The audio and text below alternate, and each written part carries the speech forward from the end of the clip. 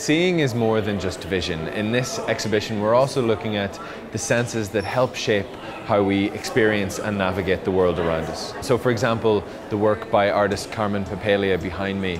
Carmen uses a white cane to navigate the world. Carmen is visually impaired.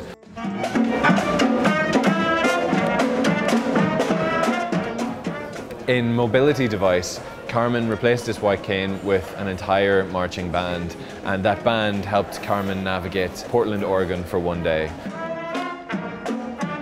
That's quite a playful piece, and exploring the other end of that experience is White Cane Amplified, in which Carmen replaced his white cane with a loudhailer. I'm blind. I don't have my white cane. This is actually what I'm using to get around. So sorry, I hear someone in front of me.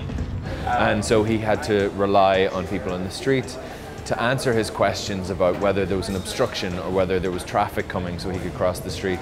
And it explores the tension and anxiety that can sometimes be a part of navigating your environment with a white cane.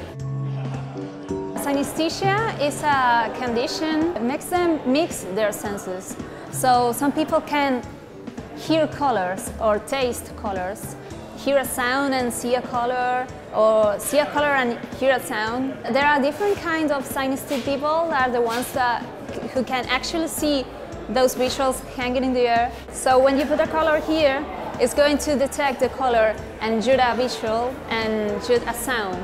So every color has its own sound and visual. What I'm trying to do here is like generating some kind of game for playing with that synesthesia effect. You know, you can put a color and hear a sound through that color.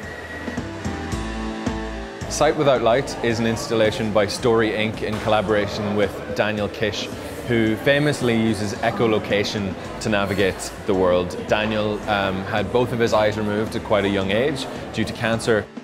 So the parts of Daniel's brain that would normally be used to process vision are processing information about the sounds around him. Story Inc. created a soundproof chamber which allows visitors to Science Gallery to try out echolocation for themselves. So they go into the chamber, they make a loud sound, and they try and use the information about the echo of that sound to determine whether or not there's a large shield in front of them held by another visitor.